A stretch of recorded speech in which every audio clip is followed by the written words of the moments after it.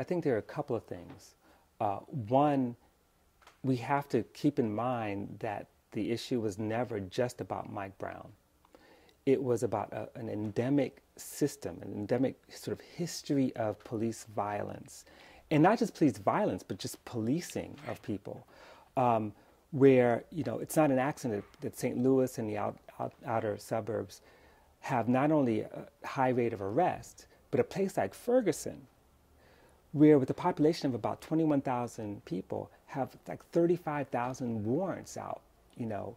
And what these counties are doing, these sort of municipalities, they're using sort of broken windows policing as a way to cite people for the most minor, they're not even crimes, they're sort of status violations. I mean, you don't have an up-to-date license plate tag or a driver's license. You get ticketed.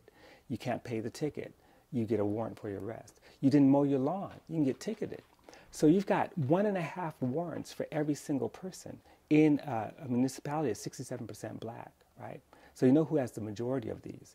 It means that you've criminalized the entire community and raised like over $2 million of revenue for the municipality on the backs of the poor. Yeah.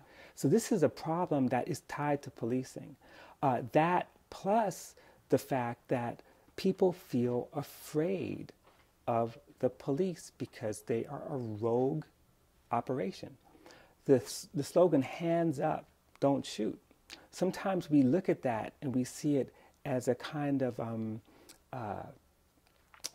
you know, like we've given up, like we're compliant, and that's not resistance. On the contrary, what those young people are trying to say is that we want the police to operate along the rules of law, that the rule of law should be the way they function. We want the rule of law.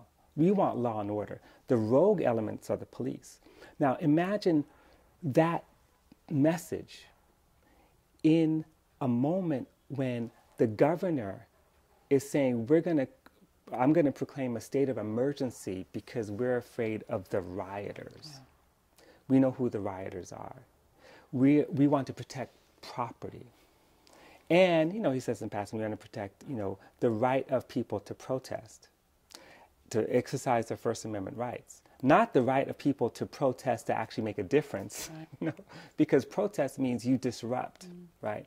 So here they are preparing for war.